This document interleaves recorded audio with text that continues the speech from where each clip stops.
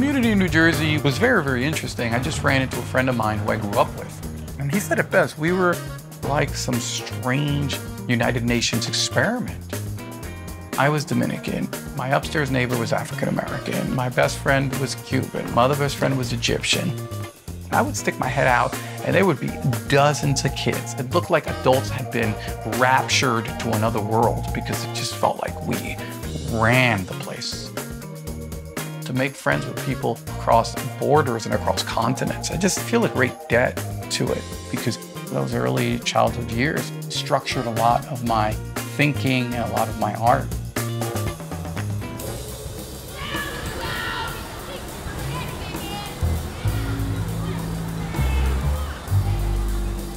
The stuff that we did when we were kids, I think that those experiences have continued to reap dividends for me as a person.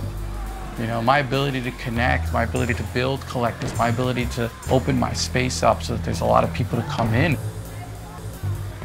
For example, 12 of us would all band together, pack, you know, some chips, some water, and would say, hey, let's go on a trek to Cheesequake State Park. Well, where's Cheesequake State Park? Well, we've got to cut through the landfill.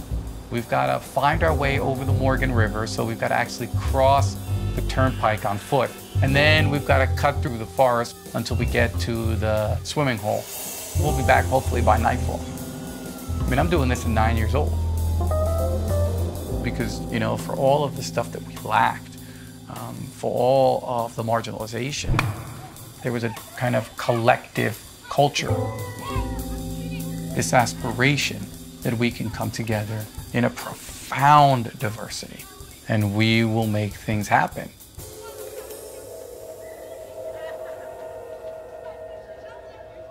You know, a lot of scholars point out that one of the things that's occurred in the last 40 years is that we've become more alone, that we've become more atomized, more separated from sort of the sort of nourishment of collectives, of groups, of organizations.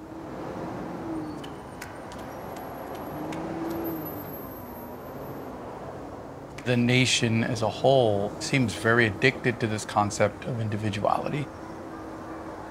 The concept of, you know, I dragged myself up by my bootstraps. And yet most of the forces that act against Americans, most of the sort of cruelties that Americans experience require collective action to correct them, to combat them.